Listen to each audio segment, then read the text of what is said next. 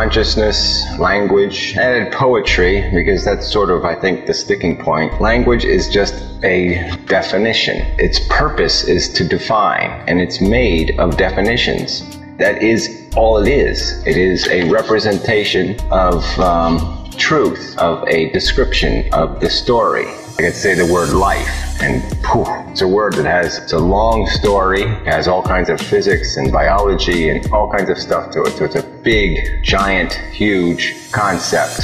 Maybe all people can't communicate using just one generic word and say the word and we understand each other, because we're all going to focus on different parts of that specific, and I don't think in any one conscious moment we could actually contemplate life and have an image or a sense of it in any moment of consciousness. It really can't be grasped in anything but over a very protracted period of time. I mean, you could spend a year contemplating life and all the nuances before you would have contemplated a relatively complete picture of life, our understanding, our representation. There are things in reality that might take a person a year to describe or to define, even using the best of our language. I'm not discounting that fact. I guess I'm sort of reacting because it's all this, these words are a problem. I mean, I've done a video on this. I'm really irritated by the seizure of words. Objectivism, Ayn Rand's word, and no one else can touch it. She's defined what objective means as a philosophy. I believe in attempting to duplicate the objective perspective.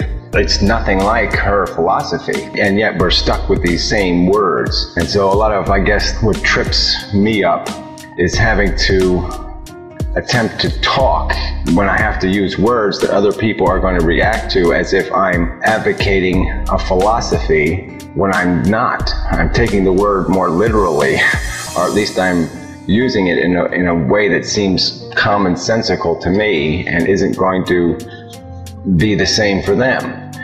And consciousness is just a manifestation of a material reality. It itself, I would argue, is not a material thing. It does not have a material existence. It is a manifestation. It is something that goes with the operation of it. It's like a machine. It'll make noise and create pollution and do this and do. It has certain things that happen when it is running. The spinning top maybe is a better example. When it is spinning, certain forces are activated, certain rules governing its existence that are very different when it's just sitting on the table doing nothing. It's almost a different reality when it's spinning. And for us, when our brains are working, yeah, we have this different reality. The spinning is taking place, and so there's these forces and this thing happening, and it ends up being consciousness. But I would also argue that it's not magic. I think obviously consciousness is dependent on sophistication. I mean, you have to have the extended memory to be able to maximize the conscious experience, or at least it maximizes the experience. It adds nuance and intensity to the consciousness, because maybe just the raw feeling of pain, it's like maybe just an electrical spark. It's just it's you know, without context, it has so much less impact as a conscious event, perhaps. Perspective adds a lot to it, I guess. This perspective we build up by having this more complex consciousness. But I guess the roots of consciousness are in what I would describe as that lizard brain, and that with each expansion on the brain, that consciousness is enhanced. I don't think it's really a collective product. It's probably a product of one part of the brain, and that these other parts enhance what is happening through that piece of pipe or through that prism, that whatever it is that makes consciousness happen. To get to the poetry part of it, like I said, I think poetry, I think what you're looking for is you're looking for something better than viewing the human race or our lives as just an extension, a biological and evolutionary extension of a maggot. I mean, you don't want to look at human life, at your I, your ego, as as something as mechanical, as a mouth and an ass, something that just consumes, something that just has parts compelled to do something by a natural selection process that compel it to behave and compel it to function, that there's nothing more magnificent than that. And so I think you're looking for the excuse of this thing called poetry. You want more to the story.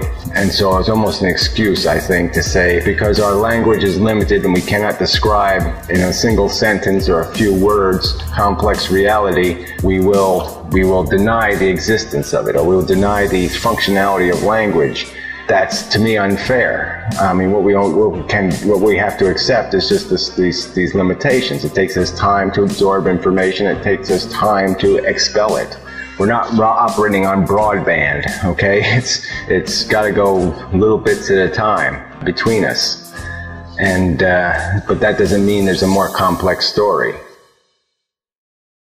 There's, power in poetry, power in taking a complex idea, reducing it to these interacting symbols that can explain a complex idea, in a simpler form. And it's a hieroglyphics of sorts. It's a type of language. It's just a little different. And for the greater power it gives you, it takes a little bit away in that it's not as accurate, but it is more accurate in conveying the largeness of an idea, because it expresses the emotion and it invokes much more feeling and thought that maybe a precise definition wouldn't have.